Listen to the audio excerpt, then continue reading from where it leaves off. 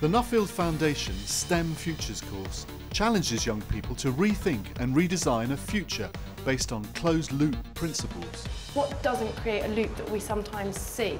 You get a mobile phone, you buy it, you throw it away. Whereas if you recycle it, you could use it in a loop. Like it.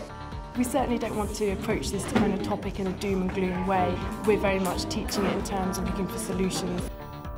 The concept of a closed loop relates to natural systems of gathering and cycling waste, so that materials are constantly being reused.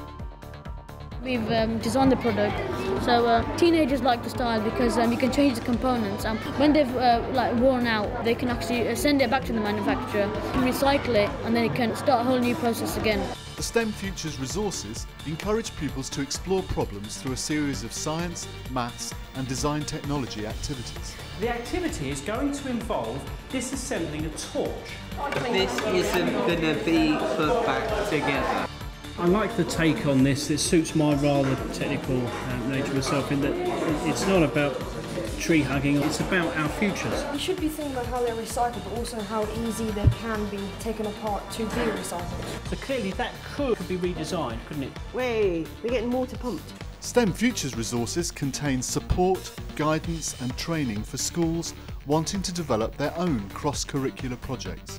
Try and keep the amount of different materials really low, then have a solar panel. This is the design of our chair and tells you what it's made out of. 27 hours of teaching and learning are divided into 5 pods.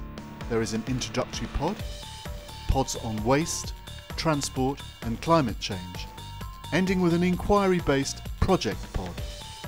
How can we turn different types of waste into an eco-friendly fuel for cars? Okay. Do you think this works as a closed-loop system? Yeah, because if the waste of the food is used to power the cars, then that can be used as a closed-loop system. There's a positive vibe because it's them thinking of ideas how to improve the future, not being bogged down for what they're doing wrong, but being educated in how to put that right. And I think that's a very important and really strong theme running through the Futures project. Modelling the real thing, closing the loop, showing them, in my mind, what the real world is like. It's good because it's teamwork, and this is really fun because it's like doing something real.